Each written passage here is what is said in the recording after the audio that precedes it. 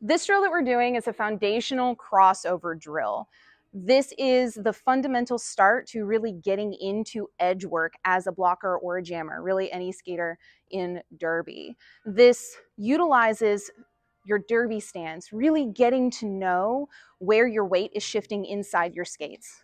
So as we begin, you're going to start on one end of your space, and you're going to get into that good, clean derby stance.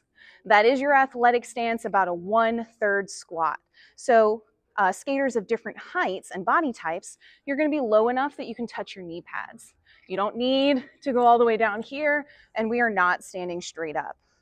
As you get into that derby stance, you're going to feel your edges right now. I want you to shift your weight forward, shift your weight back, shift your weight to the left sides of your skates, then to the right sides of your skates. And you're going to play with that for a couple seconds. We are really getting to know where we are so that we can then controlled move our bodies across the track.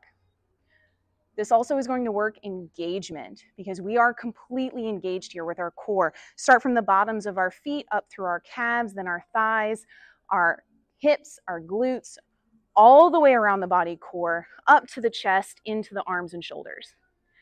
Now we do the crossover. You're going to begin by lifting one foot up, crossing it completely over your body, and landing it back down on the other side, and then moving into that derby stance. Up, over, reset. I'm not popping straight up as I move. I'm not dropping into toe stops. Up, over, reset. Up, over, reset. Up, over, reset. Then you're going to go back the other way, working all of those muscles. Boom.